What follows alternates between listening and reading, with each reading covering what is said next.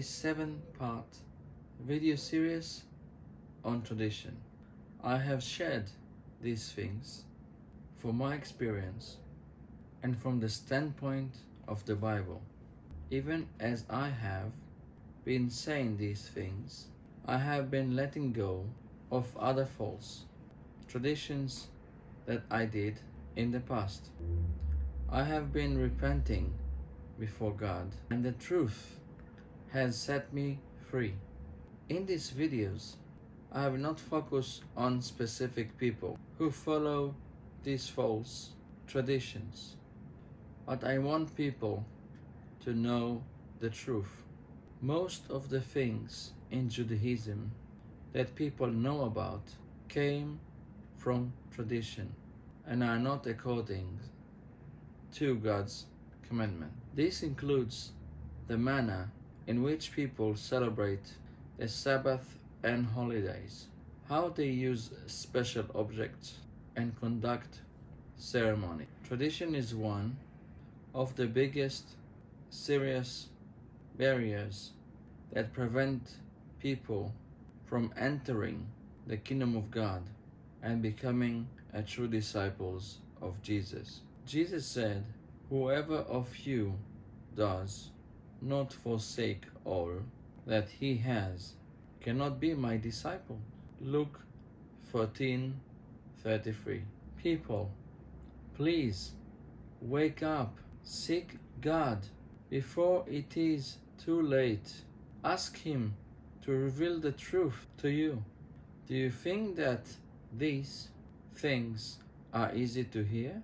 Of course not. We all have groaned under the burden of tradition in our lives, but God's patience has almost run out.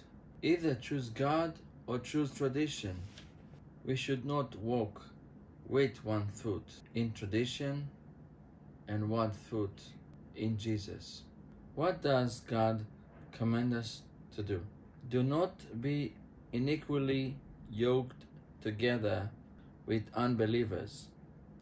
For what fellowship has righteousness with lawlessness? And what communion has light with darkness? And what accord has Christ with Belial?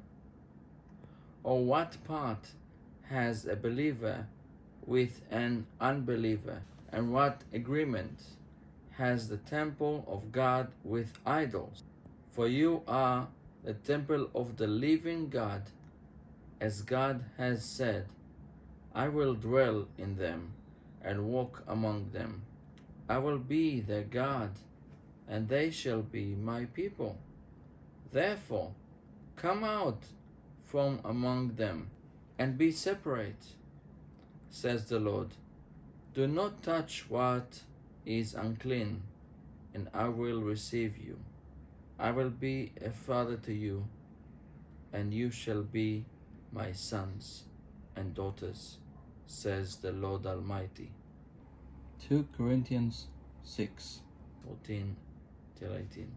God is saying to all of us, "I have patience, but it is running out. As in the days of Noah, when I brought the flood, my patience is almost gone." Tradition holds people back from knowing my ways and keeps them in confusion. People are not reading my word. They want other people to feed them. Your idols will not protect you. You will perish along with them. In my judgment, if you do not repent, as Paul the Apostle preached, God overlooked ignorance beforehand, but now He calls people everywhere to repent. You need to understand that the only way that I am giving you is to repent and humble yourself before me. Then I will come and I will help you. You need to live the life of convenience. Some of you need to realize that even if your family will abandon you because of these actions. As you come before me in repentance, I will protect you and provide whatever you need. But if you don't do this, you will perish.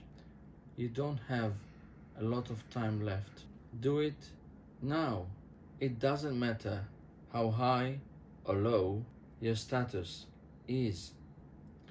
You will all perish in the same way if you do not repent. Stop deceiving the people, because God has a higher demand on those who teach others. He doesn't want you to perish, but He is very angry. The choice is yours. If you want to keep your life, you will lose it. If you will lose your life for my name, you will keep it. Can a short time of pain be compared with an eternal separation from God and suffering in hell? Don't try to please men. This will not help them. I cry over my people who are like sheep without a shepherd, and I'm angry with the leaders who cause them to sin. I will make those deceivers like a desert without water, but those who obey me I will make fruitful. I will consume anyone who continues to mix the holy and the unholy, and I will not have mercy anymore. Hear and obey. These videos are for everyone. If you know that the Holy Spirit is convicting you of false traditions that you have not repented of, please turn away from them now. If you need help, you can contact us or other people who have chosen to leave everything behind and follow Jesus. Come to Jesus with a humble and honest heart, surrendering 100%. Please don't waste time. Tomorrow is not guaranteed for you. Maybe you have truly repented but have not been baptized after repentance for the forgiveness of sins, or received the Holy Spirit as is described in the book of Acts. If so, don't delay. Contact us or someone else who is already born again of water and spirit.